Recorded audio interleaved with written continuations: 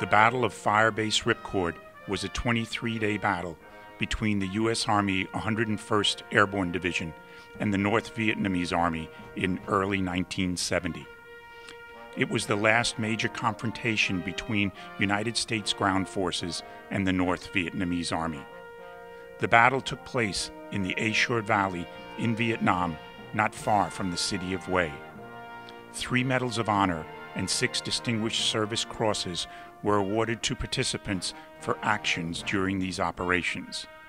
Frank Marshall was one of the few survivors of the Battle of Ripcord. Mr. Frank Marshall is a Vietnam veteran. He's also a participant.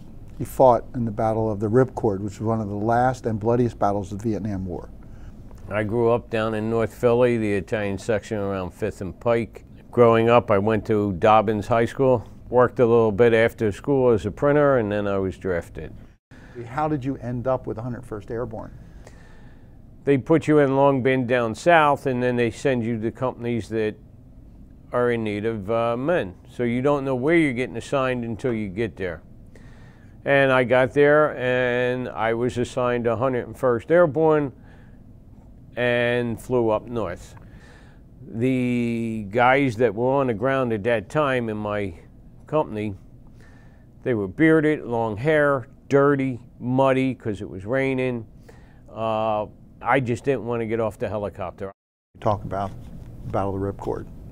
What led up to it? Why did it occur? Hamburger Hill happened in May 1969. They tried to take over a hill, and they were trying to block the NVA from coming down into the Ho Chi Minh Trail and all in that area. They abandoned Hamburger Hill, and then they waited until after the monsoons, and in 1970, on March 12th, 1970, my company, Alpha Company, the whole battalion was going to go back and take over that area at the mouth of the A Shore Valley. On March 12th, my company went back to the rear that morning, waiting to go out on the helicopters to get out onto this hilltop. It was a bare hilltop. We were going to open it up and make it a fire base. So my infantry company was to go out there and prep it and land, and the artillery and all that would come in afterwards. As we were in the sky, it was amazing. It must have been 30, 40 helicopters coming in the Hueys, about 30, 40 Hueys at a time in the sky. Cobras, we could see the Phantom jets bombing the hill, everything else, prepping it. And we were going out to land on this hill. Why did it evolve in such a long battle? The NVA kept bringing more and more troops down there. It ended up they had about 30, 40,000 troops around us.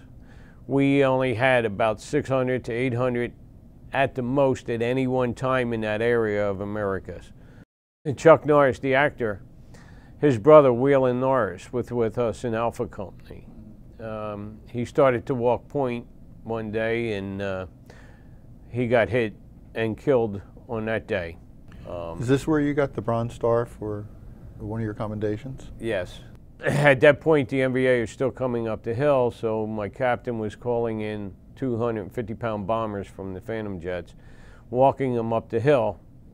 Wasn't stopping them, so he called in and he said, drop it right on top of us. So we called in danger close, and a 250-pound bomb dropped right on top of us. At that point, that scared the NVA away. At that point, we had 56 wounded and 14 dead out of 76. There was only 6 guys left that could fight. What was it like coming home?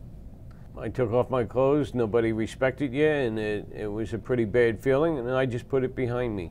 Mm-hmm. I kept it in my mind. In the back of my mind it was there, but it bothered me every night, but I didn't talk about it to nobody.